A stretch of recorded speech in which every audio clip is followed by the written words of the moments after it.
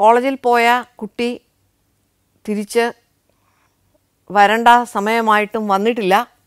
അപ്പോൾ ആ വരാത്തതുകൊണ്ട് ഞങ്ങൾക്ക് കൂടുതൽ സംശയമായി. അപ്പോൾ അതിന് ഈ തൃശ്ശൂർ പട്ടണത്തിലുള്ള ഒരു പ്രധാനപ്പെട്ട കോളേജിലാണ് ഈ കുട്ടി പ്രീ ഡിഗ്രിക്ക് പഠിക്കുന്നത്. അപ്പോൾ കുട്ടി പ്രീ ഡിഗ്രിക്ക് പഠിക്കുന്ന ആ കോളേജിൽ ഞങ്ങൾ അന്വേഷിച്ചപ്പോൾ ആ കോളേജിൽ നിന്ന് കുട്ടി പോയിട്ടുണ്ട്. എന്നാൽ പോകാൻ സാധ്യതയുള്ള മറ്റ് ബന്ധുവീടുകളിലൊന്നും എത്തിയിട്ടില്ല എന്ന് മനസ്സിലായി. അപ്പോൾ ഇതിനിടയിൽ മറ്റ് അന്വേഷണങ്ങളുമെല്ലാം കാര്യമായിട്ട് പുരോഗമിക്കുന്നുണ്ട്.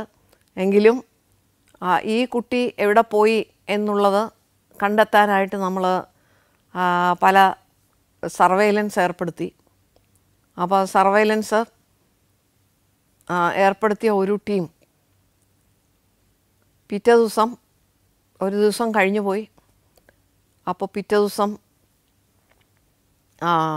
രാവിലെ ഈ കുട്ടി പഠിക്കുന്ന കോളേജിൽ ഈ സർവൈലൻസ് ടീം ചെല്ലുമ്പോൾ കാണുന്ന കാഴ്ച ഈ പയ്യൻ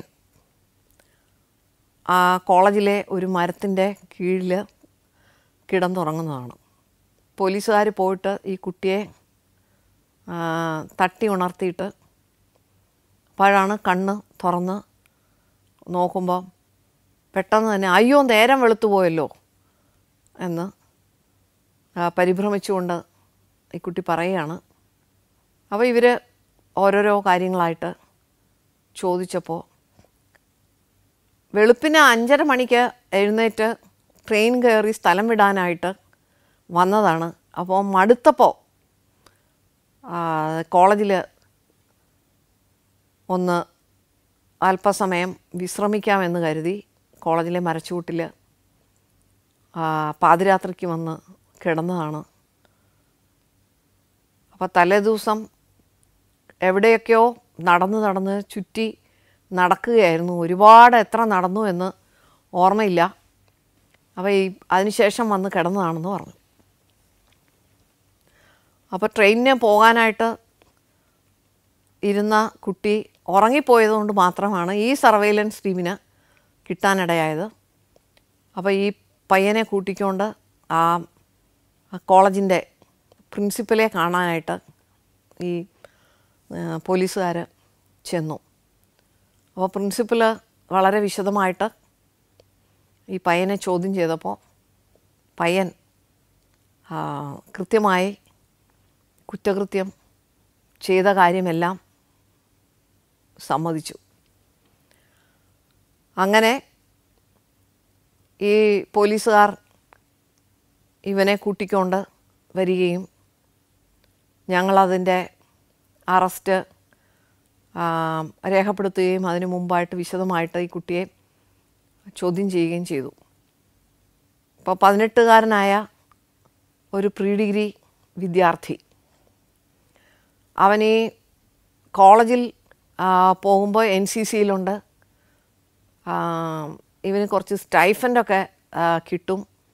അപ്പോൾ ആ സ്റ്റൈഫൻഡ് ഉപയോഗിച്ചിട്ട് ഈ കോളേജിൽ നിന്ന് അധികം ദൂരെ അല്ലാതെ കുറച്ച് പോർണോഗ്രാഫിക് ബിറ്റ്സൊക്കെ കാണിക്കുന്ന ഒരു തിയേറ്ററുണ്ട് തൃശ്ശൂർ പട്ടണത്തിൽ. അപ്പോൾ അവിടെ പോയിട്ട് ഈ സിനിമകൾ കാണും. അപ്പോൾ ഈ സിനിമകളൊക്കെ കാണുമ്പോൾ അതിൽ കാണിക്കുന്നത് പോലെയുള്ള കാര്യങ്ങളൊക്കെ ഒന്ന് പരീക്ഷിച്ച് നോക്കണമെന്നുള്ള ഒരു അഭിവാഞ്ച ഉണ്ടാവുകയും അപ്പോൾ അതിൻ്റെ ഒരു പാർട്ടായിട്ടാണ് ഈ പോർണോഗ്രാഫിക് മെറ്റീരിയലൊക്കെ ബുക്കുകളിൽ ഒട്ടിച്ചു വയ്ക്കാനും ഒക്കെ തുടങ്ങിയത്. അപ്പോൾ ഈ പ്രീ ഡിഗ്രിക്ക് ചേർന്നതിന് ശേഷം ഈ തിയേറ്ററിൽ പോയിട്ട് ഈ സിനിമകൾ കാണുന്നതായിരുന്നു ഇത്തരം പരീക്ഷണങ്ങൾ നടത്താനായിട്ട് കുട്ടിക്ക് പ്രേരണയായതെന്ന് അവൻ തന്നെ ഞങ്ങളോട് തുറന്ന് പറയുകയാണ്. അപ്പോൾ അങ്ങനെ ഒരു ദിവസം നോക്കുമ്പോൾ ഈ അയൽവക്കത്തെ വീട്ടിലെ പെൺകുട്ടി പാലും കൊണ്ട് പോകുന്നത് കണ്ടു. അപ്പോൾ ആ പാലും കൊണ്ട് പോകുന്ന പെൺകുട്ടിയെ ഇവൻ പോയിട്ട് കയറി പിടിച്ചു. അപ്പം ഈ കുട്ടി ഒരടി കൊടുത്തിട്ട് കുതറി ഓടിപ്പോയി. അപ്പോൾ ഓടിപ്പോയി അത് പാല് കൊടുത്തിട്ട് തിരിച്ചു പോയി സാധാരണ പോലെ. അപ്പോൾ പിന്നെ പിറ്റേ ദിവസം ഈ കുട്ടി പോകുന്ന കണ്ടപ്പം ഈ കുട്ടിയെ തടഞ്ഞു നിർത്തിയിട്ട് ഇവൻ ചോദിച്ചു, ഞാൻ ചെയ്തത് നീ വീട്ടിൽ പോയിട്ട് ആരോടെങ്കിലും പറഞ്ഞോ എന്ന് ചോദിച്ചപ്പം ഇല്ല എന്ന് പറഞ്ഞിട്ട് കുട്ടി പേടിച്ച് പെട്ടെന്ന് ഓടിപ്പോയി. അപ്പോൾ വീട്ടിലാരോടും ഇതിനെക്കുറിച്ച് പറഞ്ഞിട്ടില്ല എന്ന് ഈ കുട്ടി പറഞ്ഞപ്പോൾ ഇവനൊരു ധൈര്യം കിട്ടി. വീട്ടിൽ പറഞ്ഞിട്ടില്ലെങ്കിൽ ഞാൻ ഇനിയും എന്തെങ്കിലും ചെയ്താലും കുട്ടി വീട്ടിൽ പറയുകയില്ലല്ലോ, അപ്പോൾ നമുക്ക് ഒന്ന് പരീക്ഷിച്ചാലോ എന്നുള്ളൊരു ചിന്ത മനസ്സിലൂടെ പോയി. അങ്ങനെയാണ് പിന്നൊരു ദിവസം നോക്കിയിരുന്ന് ഈ കുട്ടിയെ കയറി പിടിക്കുകയും വായ പൊത്തുകയും ചെയ്തു. അപ്പോൾ ഈ വായ പൊത്തിയപ്പോഴേക്കും കുട്ടി ബോധം കെട്ടു. അപ്പോൾ ഈ കുട്ടി ബോധം കെട്ടു. എങ്കിലും ആ കുട്ടിയെ അപ്പോഴേക്കും ഇത് റേപ്പ് ചെയ്യാനായിട്ട് തുടങ്ങി. അപ്പോൾ അതിന് ശേഷം കൊണ്ടുപോയി വലിച്ചു കൊണ്ടുപോയിട്ട് മരിച്ചുപോയി എന്ന് കരുതി ഈ വെള്ളത്തിൽ ഇടുകയാണ് ചെയ്തത്. അപ്പോൾ ഒരു കല്ല് കെട്ടിയിട്ട് ഈ പള്ളിയാലെന്നാണ് പറയുന്നത്, ഈ പിന്നെ വാഴയൊക്കെ നട്ടിരിക്കുന്ന വയലിൻ്റെ അരികിൽ അതിലെ കൂടെ വലിച്ച് ഇഴച്ചുകൊണ്ട് പോയിട്ട് ഈ കിണറ്റിൽ ഈ കുഞ്ഞിനെ ഇട്ടിട്ട് അപ്പം തന്നെ പോയി അടുത്ത തോട്ടിൽ പോയി കുളിച്ചിട്ട് പെട്ടെന്ന് തന്നെ ഈ കോളേജിലേക്കെന്നുള്ള മട്ടിൽ ഓടിപ്പോകുമ്പോഴാണ് കാലിലെ ഈ ചെരുപ്പ് നഷ്ടമാകുന്നത്. പക്ഷേ തിരിഞ്ഞ് താഴേക്ക് പോയി ആ ചെരുപ്പ് എടുക്കാനുള്ള മനസാന്നിധ്യം തോന്നിയില്ല. എത്രയും പെട്ടെന്ന് അവിടുന്ന് രക്ഷപ്പെട്ട് ബസ്സിൽ കയറി തൃശ്ശൂരേക്ക് പോവുകയാണ് ചെയ്തത് എന്ന് പറയുകയുണ്ടായി. അപ്പോൾ ഈ കുട്ടി വീട്ടിൽ പോയി പറയാത്തതാണ് ഇത് ചെയ്യാനുള്ള ധൈര്യം ഈ പയ്യന് ഉണ്ടാക്കാൻ കാരണമായത് എന്നുള്ളത് അത് വളരെ സ്ട്രൈക്കിംഗ് ആയിട്ട് എനിക്ക് തോന്നി. പലപ്പോഴും ഇത്തരത്തിലുള്ള ദുരനുഭവങ്ങൾ ഉണ്ടായിട്ടുണ്ടെങ്കിൽ അത് അറിയിക്കേണ്ടവരെ അറിയിക്കുകയും അതിനുള്ള നടപടി എത്രയും പെട്ടെന്ന് എടുക്കുകയും വേണം. അത് ചെയ്യാതിരുന്നാൽ ഉണ്ടാകുന്ന ഒരു വിപത്ത് എന്നുള്ള നിലയിൽ ഞാൻ വിദ്യാലയങ്ങളിലൊക്കെ പോയി കുട്ടികളോട് സംവദിക്കുമ്പോൾ മിക്കവാറും പറയാറുള്ള ഒരു കേസ് കൂടിയാണ് ഈ കേസ്. അങ്ങനെ ഈ ശാസ്ത്രീയമായ തെളിവുകൾ, വാസ്തവത്തിൽ ഈ പെൺകുട്ടി അന്നേരം മരിച്ചിട്ടില്ലായിരുന്നു. ഈ വെള്ളം കൂടെ കുടിച്ച് പിന്നീടാണ് കുട്ടി മരിച്ചു പോയിരിക്കുന്നത്. അപ്പോൾ അത്തരം ശാസ്ത്രീയമായിട്ടുള്ള പല തെളിവുകൾ ശേഖരിച്ച് വളരെ ഭംഗിയായി ആ കേസ് ചാർജ് ഷീറ്റ് ചെയ്തു. അതിൻ്റെ ട്രയൽ നടക്കുമ്പോൾ അന്ന് അവിടെ DDP ആയിരുന്ന, പാലക്കാട് DDP ആയിരുന്ന ശ്രീ ഹരിദാസ്, അദ്ദേഹം മിക്കവാറും ഷൊർണൂർ സബ് ഡിവിഷനിൽ ഞാൻ ജോലി ചെയ്തിടത്തോളം കാലമുള്ള ഒരുപാട് മർഡർ കേസുകളുടെയൊക്കെ പ്രോസിക്യൂഷൻ പിന്നീട് ഞങ്ങൾക്ക് ഒരു ജുഡീഷ്യൽ എൻക്വയറി നേരിടേണ്ടി വന്നപ്പോൾ അതിൻ്റെ കാര്യത്തിലുമൊക്കെ ഞങ്ങളോടൊപ്പം നിന്ന ഒരു വക്കീലായിരുന്നു അന്നത്തെ DD പ്രോസിക്യൂഷൻ ശ്രീ ഹരിദാസ്. അദ്ദേഹം ഇപ്പോഴും ഞങ്ങളുടെ കുടുംബത്തോട് ഒക്കെ വളരെ അടുപ്പം പുലർത്തുകയും ഈ അടുത്ത ദിവസം തന്നെ ഞാൻ റിട്ടയർ ചെയ്യുന്ന അന്ന് എന്നെ വിളിച്ച് സ്നേഹം അറിയിക്കുകയുമൊക്കെ ചെയ്തിരുന്നു. അപ്പോൾ ഇദ്ദേഹം വളരെ ഭംഗിയായി ഇതിൻ്റെ പ്രോസിക്യൂഷൻ നിർവഹിക്കുകയും കേസിലെ പ്രതി ശിക്ഷിക്കപ്പെടുകയും ചെയ്തതും ഓർക്കുന്നു. Germany, Poland, Bosnia and Herzegovina, Kyrgyzstan. വ്യത്യസ്തമായ ചരിത്രവും സംസ്കാരവും ഭൂപ്രകൃതിയുമുള്ള 4 രാജ്യങ്ങൾ.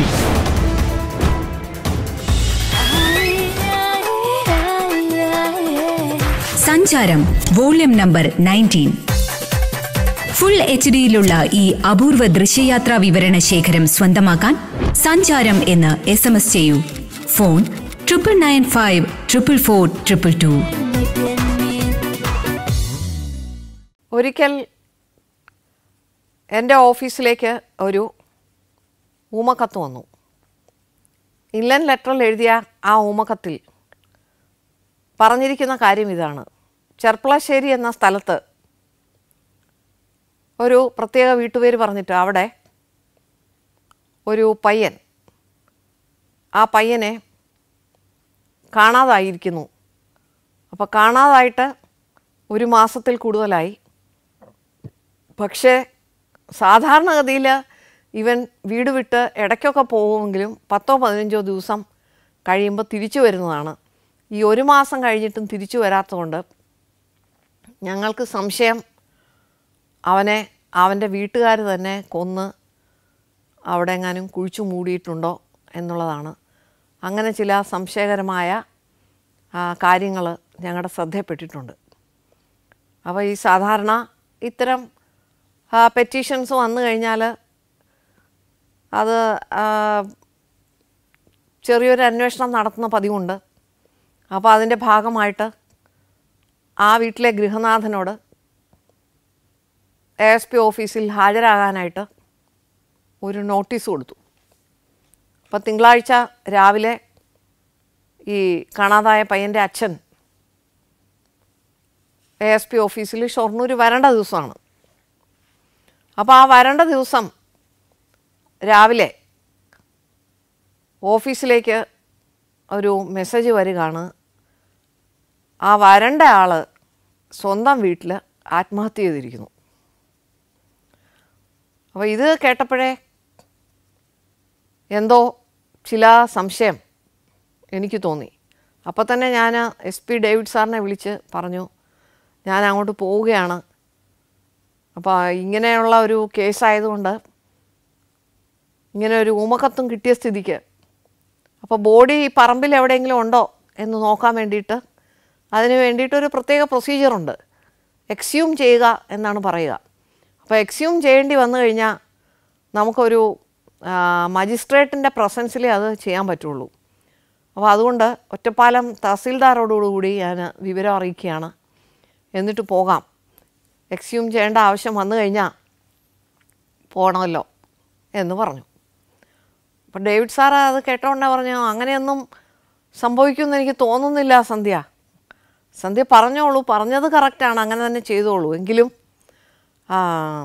അങ്ങനെയൊന്നും ഉണ്ടാവാതിരിക്കട്ടെ എന്ന് ആശിക്കുകയാണ്. ഇനി അഥവാ എന്തെങ്കിലും ഉണ്ടെങ്കിൽ അപ്പം തന്നെ എന്നെ വിവരം അറിയിക്കുക, ഞാൻ അങ്ങോട്ട് വരാം എന്ന് പറഞ്ഞു. അപ്പോൾ നേരെ പോയിട്ട് ചെർപ്പളശ്ശേരി പോലീസ് സ്റ്റേഷനിൽ പോയിരുന്ന് ആളെ കാണാതായതിന് കേരള പോലീസിന് അണ്ടർ സെക്ഷൻ മാൻ മിസ്സിങ് എന്ന് പറഞ്ഞിട്ടൊരു കേസെടുക്കാനൊരു പ്രൊവിഷനുണ്ട്. അപ്പോൾ അതനുസരിച്ച് പുതിയ കേരള പോലീസ് ആക്ട് വന്നതിന് ശേഷം അതിന് പ്രൊവിഷൻ പ്രത്യേകമായിട്ടിട്ടു. അതിന് മുമ്പ് പഴയ കാലത്താണെങ്കിലും അണ്ടർ സെക്ഷൻ മാൻ മിസ്സിങ് എന്ന് പറഞ്ഞിട്ട് കേസെടുക്കും. മറ്റു പല സംസ്ഥാനങ്ങളിലും അതില്ല, അതുകൊണ്ട് അവർക്ക് അതിൻ്റേതായ ബുദ്ധിമുട്ടുണ്ട്. പക്ഷേ ഇത് അങ്ങനെ ഒരു FIR, ഒരു ഫസ്റ്റ് ഇൻഫർമേഷൻ റിപ്പോർട്ട് സുവമോട്ടോ ആയിട്ട്, അതായത് ആ സ്റ്റേഷനിലെ സബ് ഇൻസ്പെക്ടർ വിവരം കിട്ടി സ്വയം എടുക്കുന്ന ഒരു കേസായിട്ട് എടുക്കാൻ പറഞ്ഞു. അങ്ങനെ ഒരു കേസ് സ്റ്റേഷനിൽ പോയിരുന്ന് എടുത്തതിന് ശേഷമാണ് ഞങ്ങൾ ഈ സ്ഥലത്തേക്ക് പോകുന്നത്. അതിനിടയിൽ ഈ വീട്ടുകാരെ എല്ലാവരെയും ഞങ്ങൾ വിശദമായിട്ട് ചോദ്യം ചെയ്തു. ഒപ്പം തന്നെ ആ വീടും ഒക്കെ ഒന്ന് പരിശോധിച്ചു. അപ്പോൾ അതിനിടയിൽ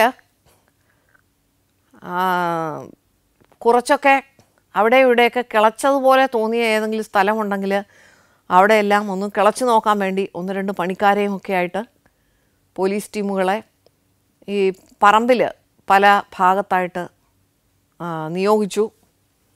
അപ്പോൾ ഇതൊക്കെ ഇങ്ങനെ നടക്കുന്നതിനിടയിൽ എല്ലാ കാര്യങ്ങൾക്കും നേതൃത്വം കൊടുത്തുകൊണ്ട് ഓടി നടക്കുന്നത് ഇവരുടെ അയൽവാസിയായിട്ടുള്ള ഒരാളാണ്. ഈ അയൽവാസിയുടെ അത്യുത്സാഹം കണ്ടപ്പോൾ എനിക്കെന്തോ ഒരു ചെറിയ സംശയം തോന്നി. അപ്പോൾ ഈ അയൽവാസിയോട് അയാളുടെ വീട്ടിലേക്ക് വരാൻ ഞാൻ പറഞ്ഞു. അപ്പോൾ ഞാൻ വളരെ നിസ്സാരമാണെന്നുള്ള രീതിക്ക് കുറച്ച് കാര്യങ്ങൾ ചോദിച്ച് മനസ്സിലാക്കാനായിട്ട്, ഇവിടെ ഭയങ്കര ബഹളമാണല്ലോ, നമുക്ക് നിങ്ങളുടെ വീട്ടിലേക്ക് തന്നെ പോകാം എന്ന് പറഞ്ഞ് അദ്ദേഹത്തിൻ്റെ വീട്ടിലേക്ക് കൂട്ടിക്കൊണ്ടുപോയി. അപ്പോൾ വളരെ അത്യുത്സാഹത്തിൽ എങ്ങനെയാണ് ഈ കുട്ടിയുടെ സ്വഭാവവിശേഷം, മറ്റേ ആ വീട്ടിൽ വേറെ ആരൊക്കെയുണ്ട്, ഇങ്ങനെയുള്ള കാര്യങ്ങളെല്ലാം ഇദ്ദേഹം എനിക്ക് പറഞ്ഞു തരുന്നുണ്ട്. അപ്പോൾ മൂത്ത ഒരു ജ്യേഷ്ഠനാണ് ഈ പയ്യനുള്ളത്. അപ്പോൾ ജ്യേഷ്ഠൻ ഈ അടുത്തിടെ കല്യാണം കഴിച്ച് ഭാര്യയുണ്ട്. അപ്പോൾ ആ ഭാര്യയെ വീട്ടിലാക്കിയിട്ട് ജ്യേഷ്ഠൻ ഗൾഫിലേക്ക് പോയിരിക്കുകയാണ്. പിന്നെ ഉള്ളത് അമ്മയും അച്ഛനുമാണ്. അവരെവിടെയെല്ലാം ഈ അടുത്തിടെ പോയിരുന്നു. അപ്പോൾ ആ പോകുന്ന അവസരത്തിൽ ആരൊക്കെ കൂടെ പോയി, അപ്പോൾ ഇങ്ങനെയുള്ള കാര്യങ്ങളെല്ലാം ഇദ്ദേഹം ഭംഗിയായിട്ട് പറഞ്ഞു തരുന്നുണ്ട്. അപ്പോൾ അതിനിടയിൽ ഇദ്ദേഹത്തിൻ്റെ മേശയൊക്കെ ഞാൻ ഒന്ന് വെറുതെ കാഷ്വലായിട്ട് പരിശോധിക്കുമ്പോൾ എനിക്കൊരു ഡയറി കിട്ടി. അപ്പോൾ ഈ ഡയറി വെറുതെ മറിച്ച് നോക്കുമ്പോൾ അതിലൊരു വാചകം എൻ്റെ ശ്രദ്ധപ്പെട്ടു. ഇന്നു മുതൽ വേണുവിനെ കാണാനില്ലാതായി എന്നാണ് ആ സെൻറ്റൻസ്. അപ്പോൾ ഇത് വായിച്ചപ്പോൾ ഞാൻ മുഖത്തൊരു ഭാവഭേദവും ഇല്ലാതെ ഇരുന്നെങ്കിലും ഉള്ളിൻ്റെ ഉള്ളിൽ യുറേക്ക എന്ന് ഉറക്കെ ഞാൻ വിളിച്ചു പറയുന്നുണ്ടായിരുന്നു. അപ്പോൾ ഒരാളെ ഇന്നു മുതൽ കാണാനില്ലാതായി എന്ന് അയാൾക്ക് എന്തു സംഭവിച്ചു എന്ന് അറിയാൻ പാടില്ലാത്ത ഒരാൾക്ക് എഴുതാൻ സാധിക്കില്ലല്ലോ. പ്രത്യേകിച്ച് ഇയാളെ ഇടയ്ക്കിടയ്ക്ക് പോകുന്ന ആളുമാണ്. അപ്പോൾ ഇന്നു മുതൽ കാണാനില്ലാതായി എന്നുള്ള ആ ഒരൊറ്റ സെൻറ്റൻസ് അത് വായിച്ച ഉടനെ തന്നെ ഞാൻ പതുക്കെ ആ ഡയറി മടക്കി അവിടെ തന്നെ വച്ചു, ഇയാൾക്ക് പ്രത്യേകിച്ച് സംശയമൊന്നും തോന്നാതിരിക്കാൻ. എന്നിട്ട് CD പാർട്ടിയിലുള്ള 2 പേരെ അങ്ങോട്ട് ആ വീട്ടിലേക്ക് വിളിച്ചു വരുത്തിയിട്ട് ഞാൻ കാര്യം പറഞ്ഞു. ഇയാളിനെ വിശദമായിട്ട് ഒന്ന് ചോദിച്ചു നോക്കണം, അപ്പോൾ വിവരം കിട്ടും.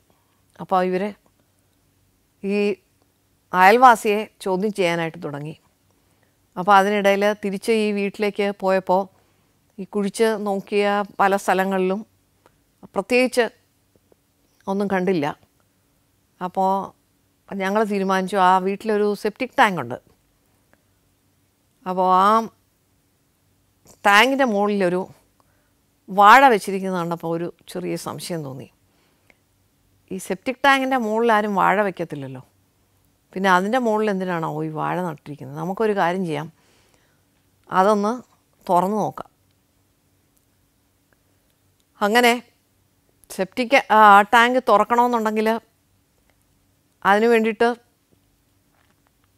അതൊക്കെ ചെയ്യുന്ന ചില ആളുകളെ കൊണ്ട് മാത്രമേ സാധിക്കുള്ളൂ.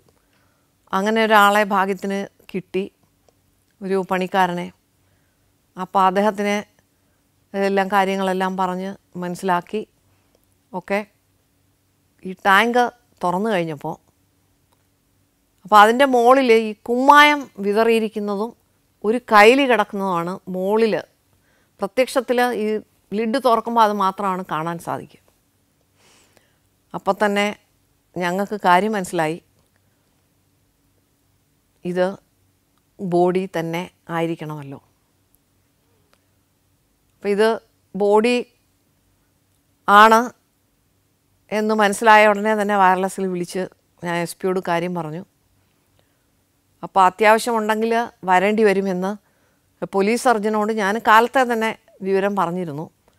അപ്പോൾ അദ്ദേഹം അതിനടുത്ത് തന്നെ ഒരു സ്ഥലത്ത് ഉണ്ടായിരുന്നു, അങ്ങോട്ടേക്ക് പെട്ടെന്ന് എത്താൻ പറഞ്ഞു. കാരണം ഇത് മുഴുവനും എടുത്ത് ഹോസ്പിറ്റലിലേക്ക് കൊണ്ടുപോയി പോസ്റ്റ്മോർട്ടം ചെയ്യുക എളുപ്പമുള്ള കാര്യമല്ല. അതുകൊണ്ട് ഡോക്ടർ അവിടെ തന്നെ വന്നു. ഇത് മുഴുവനും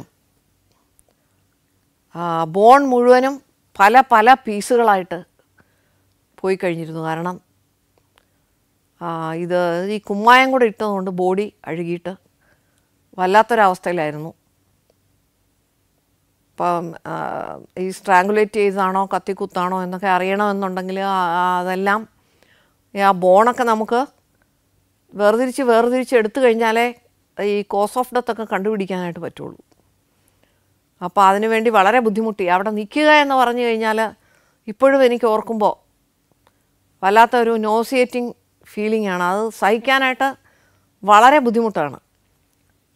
അപ്പോൾ ഡേവിഡ് സാറ് വരുമ്പോഴേക്കും കുറച്ച് താമസിച്ചു. കാരണം അത് പാലക്കാട് നിന്ന് അദ്ദേഹത്തിന് ഇവിടം വരെ യാത്ര ചെയ്ത് എത്തണം. അപ്പോൾ അദ്ദേഹം വരുമ്പോൾ നിറയെ യൂക്കാലിപ്റ്റസ് ഇട്ട ഒരു കർച്ചീഫൊക്കെ എനിക്കും വേണ്ടിയിട്ട് കൊണ്ടുവന്നിരുന്നു അവിടെ പിടിച്ചു നിൽക്കാൻ. പക്ഷേ അതുവരെയും നിന്നത് ഓർക്കുമ്പോൾ ഇപ്പോഴും ആ ബുദ്ധിമുട്ട് എനിക്ക് തോന്നാറുണ്ട് ഓർത്ത് കഴിഞ്ഞ് കഴിഞ്ഞാൽ. അപ്പോൾ അത്രയും ബുദ്ധിമുട്ടായിരുന്നു അത് അവിടെ പിടിച്ചു നിൽക്കാനായിട്ട്. പക്ഷേ ആ ഡോക്ടറോടൊപ്പം ഞങ്ങളും നിന്ന് ആ പോസ്റ്റ്മോർട്ടം ഒരു വിധത്തിൽ പൂർത്തിയാക്കി. അപ്പോഴേക്കും അപ്പുറേ അയൽവാസിയെ ചോദ്യം ചെയ്യൽ തുടരുന്നുണ്ടായിരുന്നു. ആ ചോദ്യം ചെയ്തതിൽ നിന്ന് ഏതാണ്ട് നടന്ന സംഭവങ്ങളെല്ലാം അയൽവാസി കൺഫസ് ചെയ്യുകയുണ്ടായി. അപ്പോൾ ഉണ്ടായ സംഭവം എന്താണ് എന്ന് ചോദിച്ചു കഴിഞ്ഞാൽ, ഈ കല്യാണം കഴിഞ്ഞ മൂത്ത ജ്യേഷ്ഠന് അനിയൻ ഉള്ള വീട്ടിലേക്ക് ഭാര്യയെ തനിച്ചാക്കി പോകുന്നതിൽ ഒരു ബുദ്ധിമുട്ട്, സംശയം ഉടലെടുത്തു. അപ്പോൾ അതിനു വേണ്ടിയിട്ട് ഇളയ അനിയനെ വകവരുത്താനായിട്ട് തീരുമാനിക്കുകയാണ്. അപ്പോൾ ഒരു ദിവസം ഈ അച്ഛനും അമ്മയും ഭാര്യയും ഒക്കെ കൂടി ഗുരുവായൂർ പറഞ്ഞയച്ചു അമ്പലത്തിൽ തൊഴാനായിട്ട്. അപ്പോൾ എന്നിട്ട് ഈ അനിയൻ മാത്രം വീട്ടിലേക്ക് വന്ന് കയറുന്ന സമയം ഈ അയൽവാസി പിടിച്ച് വെച്ചു കൊടുക്കുകയും ഈ സഹോദരൻ ഈ പയ്യനെ കുത്തി ഒരു കത്തി കൊണ്ട്, ഒരു പുതിയ കത്തി കൊണ്ട് കുത്തി കൊല്ലുകയാണ് ചെയ്തത്. അപ്പോൾ അതിനുശേഷം ഈ ബോഡി എടുത്ത് വീട്ടിൽ തന്നെ ഒളിപ്പിച്ചു വെച്ചു. അപ്പോഴേക്കും ഈ ഗുരുവായൂർ പോയവരൊക്കെ തിരിച്ചെത്തി. അപ്പോൾ ഈ ബോഡി ഇവരെത്തുന്നതിന് മുമ്പ് മറവ് ചെയ്യാൻ ഇവർക്ക് സാധിക്കാതെ വന്നതുകൊണ്ട് ബാക്കി എല്ലാവരും വിവരം അറിഞ്ഞു. പിന്നെ എല്ലാവരും കൂടിയാണ് ഇനിയിപ്പോൾ എന്ത് ചെയ്യും എന്ന് വിചാരിച്ച് ഈ സെപ്റ്റിക് ടാങ്കിൽ ഡിസ്പോസ് ചെയ്യാനായിട്ട് തീരുമാനിക്കുന്നതും. ഈ അയൽവാസിയുടെ തന്നെ ബുദ്ധിയാണ്, കുമ്മായം കൂടെ ഇട്ട് വെച്ച് കഴിഞ്ഞാൽ പെട്ടെന്ന് അത് അലിയും എന്ന് പറഞ്ഞ് അങ്ങനെ ചെയ്ത് വീടൊക്കെ വൃത്തിയാക്കി ഒന്നും സംഭവിക്കാത്ത പോലെ അവർ ജീവിതം തുടർന്നു. ഈ മൂത്ത ജ്യേഷ്ഠൻ ഗൾഫിലേക്ക് തിരിച്ചുപോയി. അപ്പോൾ ആ തിരിച്ചു പോകുന്നതിന് മുമ്പ്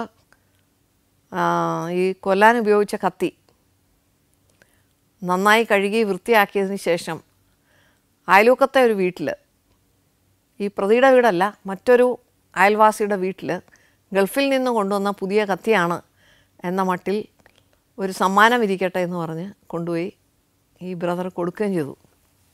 അപ്പോൾ ഈ വിവരവും ഈ അയൽവാസിയിൽ നിന്ന് മനസ്സിലായ ഞങ്ങൾ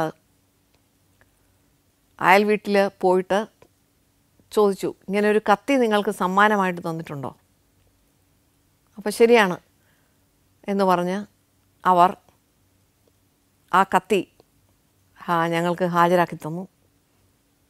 അപ്പോൾ ആ കത്തിയിൽ നിന്ന് പിന്നീട് നമുക്ക് ഈ മനുഷ്യൻ്റെ രക്തം ഡിറ്റക്റ്റ് ചെയ്യാനൊക്കെ സാധിച്ചു. അതെല്ലാം തെളിവിനായിട്ട് ഉപയോഗിക്കാൻ സാധിച്ചു. അങ്ങനെ ആ കേസ് ഡിറ്റക്ഷനായി. വാസ്തവത്തിൽ കുടുംബത്തിലുള്ളവർ തന്നെ ചെയ്ത ഒരു കൊലപാതകം എന്നുള്ള നിലയിലും ഈ സെപ്റ്റിക് ടാങ്ക് തുറന്ന് ബോഡി എടുക്കുന്നതിലുള്ള ബുദ്ധിമുട്ടും എല്ലാം കൂടി ഓർക്കുമ്പോൾ ആ ഒരു വല്ലാത്ത ഒരു അനുഭവമായിട്ട് ആണ് അതിന്നും മനസ്സിൽ നിൽക്കുന്നത്. അത് പിന്നീട് ആ ട്രയൽ വന്ന സമയത്തേക്ക്, അതിന് മുമ്പായിട്ട് തന്നെ ഇൻവെസ്റ്റിഗേഷൻ്റെ സമയത്ത് തന്നെ ഈ മരിച്ചുപോയ ആളിൻ്റെ കൂട്ടുകാരായിട്ടുള്ള ചില ആളുകൾ, അവരാ സ്ഥലത്തെ ഒരു DYFI പ്രവർത്തകരൊക്കെ ആയിരുന്നു. അപ്പോൾ അവർ ഞങ്ങളാണ് ആ ഊമക്കത്തയച്ചത് എന്ന് പറഞ്ഞ് അവർ വരികയും അവർക്കറിയാവുന്ന എവിഡൻസൊക്കെ തരികയൊക്കെ ചെയ്തിരുന്നു. അപ്പോൾ അങ്ങനെ ഒരു മറക്കാനാവാത്ത അനുഭവമാണ് ഈ ചെർപ്പളശ്ശേരി കേസ്. സ്ത്രീയുടെ ബോഡി വീട്ടിനകത്തും ഭർത്താവിൻ്റെ ബോഡി വീട്ടിൽ നിന്ന് അല്പം മാറി പറമ്പിലുമാണ് കണ്ടത്. അപ്പോൾ ഈ 2 ബോഡിയിലും ഒരുപാട് കുത്തുകളേറ്റിട്ടുണ്ട്. തലങ്ങും വിലങ്ങും എന്തോ വളരെയധികം പകയുള്ളതുപോലെ കുത്തി, ബോഡി മുഴുവനും കത്തിക്കുത്തുകൾ, അതിൻ്റെ പാടാണ്. ശരീരഭാഗങ്ങളോ എല്ലാം വെളിയിലായി വല്ലാത്ത ഒരു അവസ്ഥയിലാണ് ഈ ബോഡി 2 കിടക്കുന്നത്.